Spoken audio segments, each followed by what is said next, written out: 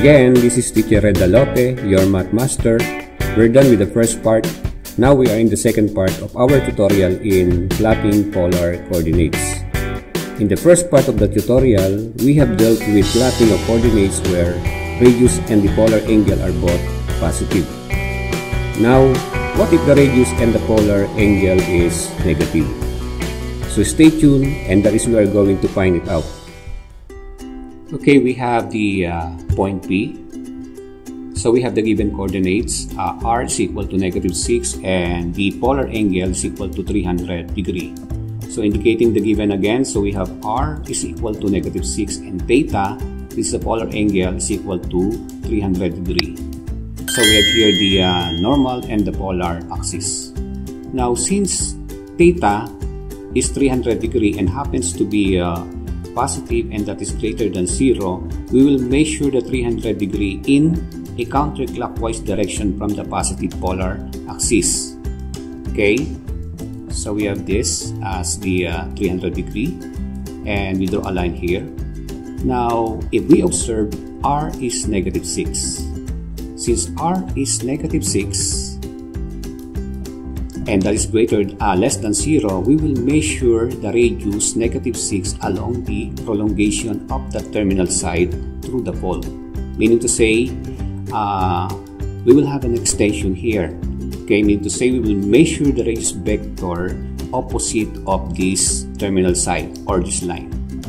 Okay, so since R is equal to -6, so we will lay off on this line 6 units distance. So we have the first unit, the second unit, the third unit, the fourth unit, the fifth unit, and the last unit. And it happens to be R is equal to 6. There's no need to indicate the negative sign here.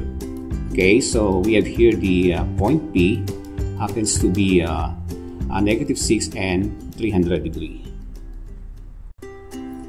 Okay, we have the last point to be plotted. So we have the point 4, R is equal to 4 and the polar angle theta is -120, indicating the given here. So R equal to 4 and theta is equal to -120. Again, draw the normal in the polar axis. Okay, since theta is equal to -120 and that is less than 0, we will measure the -120 in a clockwise direction from the positive polar axis. Okay, so this is it. So that is 120 and R is equal to 4 and that is positive, that is greater than 0. We will measure the radius vector 4 along the terminal side of that angle. So we will draw a line here, okay, from the pole, and then on this line we will measure, we will lay off 4 units distance starting from the pole. So we have the first unit here, and we have the second unit and the third unit, and we have the last unit. So that is simply that is the value of R happens to be 4, and so this is the given point P happens to be the coordinates of 4 and -120. Okay, that's all about for the second part. Now if you learned something in this tutorial video, if you like it, please give me a thumbs up.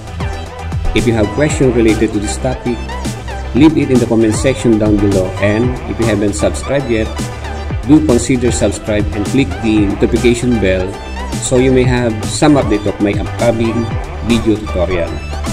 By the way, if you want a soft copy of this tutorial video, just subscribe to my channel and comment and send request for a copy. Again, this is ReDalope. Thanks for watching. May the Lord God bless us all.